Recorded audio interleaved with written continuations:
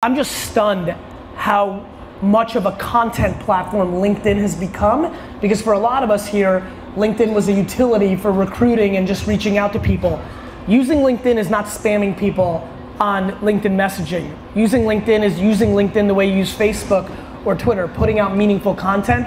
It finds itself to the right people in that world. LinkedIn organic content. I'm telling you, everyone, you will be blown away.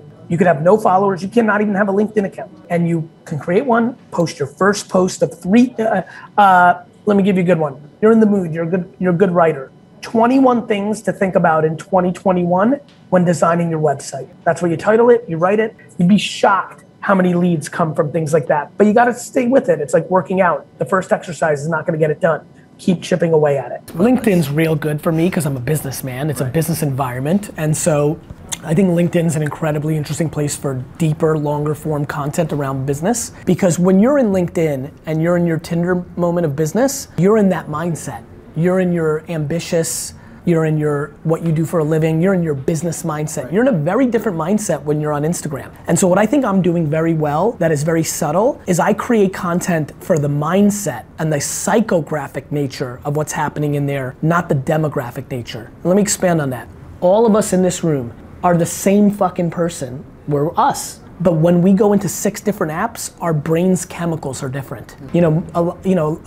Instagram's escapism for a lot of people. They're, checking out attractive people, they're looking for a laugh, they're keeping up with culture. That, you're not acting, your brain is not in the same place on Instagram and LinkedIn. Of course. I make content for that reality. Where can you get the most awareness?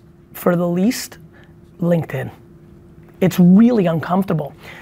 Now for you, you're so specific that I would actually spend the ad money to target people in the art business. And all of you can do that. The ads are a little more expensive on LinkedIn, but they're stunningly targeted. What I like is you've already figured out what works. Some of us don't know yet. Now you turn those testimonials into creative, but find a way to make the testimonial feel less like an infomercial at night.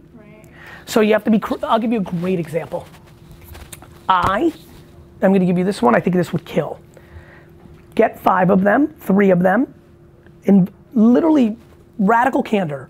Email them and be like, hey, we're about to do some LinkedIn content, but instead of asking you to do a video for me, testimonial, I'd like to invite you and 4 of my other high quality clients to dinner. I wanna buy you a nice dinner, we're gonna have some nice bottles of wine, and we're gonna talk about the art industry as a whole, and I'm gonna film it and then do chop ups and then put it on LinkedIn, right? Then as the hostess, you'll talk about macro, but you'll find ways to integrate things about your business, which inevitably will lead to some great quote. Johnny says, fuck, yeah, we used to fuck that up before you. Yeah. Got it? Yeah. What is the biggest mistake people make on LinkedIn? Underestimating it. Why? I don't think, because I think right now, professionally, it may be the single most interesting platform in social and digital and content media. It is got an enormous audience. It has, anybody who's watching right now who's in B2B, if you are not taking your content strategy on LinkedIn extremely seriously, you're making a massive mistake. It should be your #1 sales channel. Or B2C content. If you're a health and wellness even expert, B2C, even B2C in LinkedIn? Correct, this is why I'm excited. If you're a health and wellness influencer, putting out a piece of content on LinkedIn right now would be just interesting to see what you would get out of it, just to see what people would see, because the people on LinkedIn are still human beings. Of course, but some of them will comment, this is not Facebook, go to Facebook, this is a more professional area. So what do we do? My friend, when I posted business videos for the first time in 2009, every single comment, all of them, were like, hey, wine guy, why are you talking about business? You don't know anything about business, talk about wine. For the last year, I've been yelling on LinkedIn and many other platforms that LinkedIn is a really good place to put content. Right as we sit here today, the far majority of people's issue for their business. How many people own their business? Or the CEO, raise your hands. Okay, not that many. You should consider it, it's fun. No, I'm just kidding. But for the people that run marketing or make decisions or influence decisions, LinkedIn over the last 6 months to a year, and I don't know when this algorithm changes and when the supply and demand of attention and content changes, which is what happens to all these platforms. My favorite place for the last 4 years, Instagram is going through it right now. For all the biggest content producers, especially personalities, the organic decline has just started. It's about to get nasty. A lot of influencers are gonna get a job.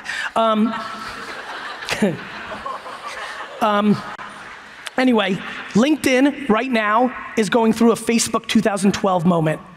You right now have a business or trying to build a profile or trying to communicate something to the world, have no followers on LinkedIn, produce content, and the organic reach and consumption is remarkably high. It will go away, they always do. It went away on MySpace, it went away on Facebook, it goes away everywhere. It's supply and demand of attention. So, one thing I definitely wanted to get across before I got off here, content, communication, not your personal brand. Think of it a different way. Your reputation, it matters. A lot of you are still trading on your reputation because you've been doing it a long time.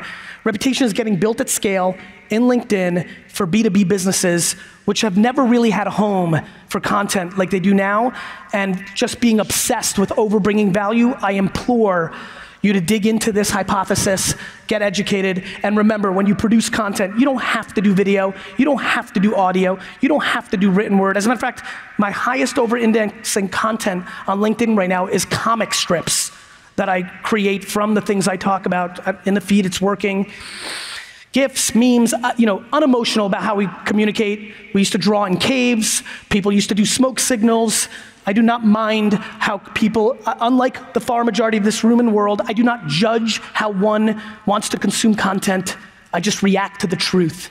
And in that truth at this moment, not next year, not last year, at this exact second, there's a huge arbitrage of organic reach within LinkedIn.